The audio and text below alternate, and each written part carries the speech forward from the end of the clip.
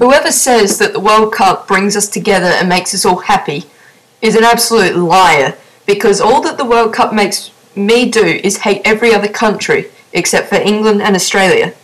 Now right now I'm watching the Australian match, but it's half time, and we scored a cracking goal in about the 10th minute, and then Harry Kewell accidentally did a handball, like it hit there, and it was completely accidental. The ref pulled out a red card. He was in the penalty box, so Harry Kewell got kicked off of the field for the rest of the match. We already don't have Tim Cahill, and now suddenly Ghana gets a penalty goal, and so it's 1-1 again, and it's just absolute bollocks. There is no way that that was a red card, and last week there was no way that Tim Cahill deserved to get sent off either.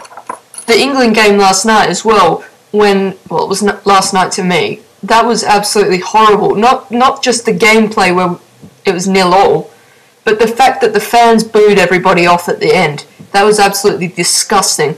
Because even if your team is losing and it's not doing too well, you do not boo your team. And right now, I'm just absolutely furious at that referee that gave Harry Kewell a red card, because that has now completely ruined our chances in the World Cup. We've still got another half, but if we lose this game, we're out. So, I don't know, I'm just, as you can tell, I'm not very happy and jolly right now, because this game is just absolute bloody horrible. And I've been pacing the house in frustration. Been keeping my friends who are at a party, I've been updating them with the scores. I got all excited and rang them and said, we're up 1-0, we're up 1-0, and it's an amazing goal, deflection off the keeper. And then suddenly I rang them back and they got all excited, like, what's happened now, what's happened? And I said, Harry Kewell just got a red card and Ghana are about to take a penalty. And they got the penalty, and when I told my friend that, he just hung up on me. He was furious. And it's just ridiculous. So whoever thought that the World Cup brings us all together, unites us as one, you're just talking crap, because I hate everybody. When the World Cup's on, I hate Italy, I hate Germany, I hate all the teams I hate every country that I normally wouldn't hate. I've just become the biggest xenophobic bastard in the world. And right now, I'm just furious, more so with the referee than anyone else.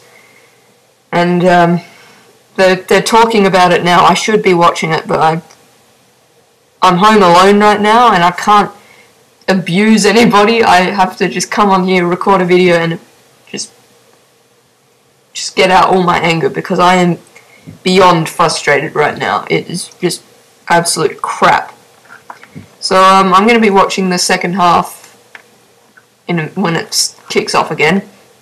And if we lose this game, I will be furious. There is no reason why we should lose this game, but since Harry Kewell, and you're saying, oh yeah, Harry Kewell, he's a good player, but he's not essential. No, he is. Especially when you're as if we weren't under pressure enough. Now we've lost our best player, and Tim Cahill isn't playing because he got a red card last time. And so now, as okay as our team is, we're just gonna... It's not looking good for Australia right now, and that is just ridiculous. So on that unhappy note, I'm gonna go and watch the second half.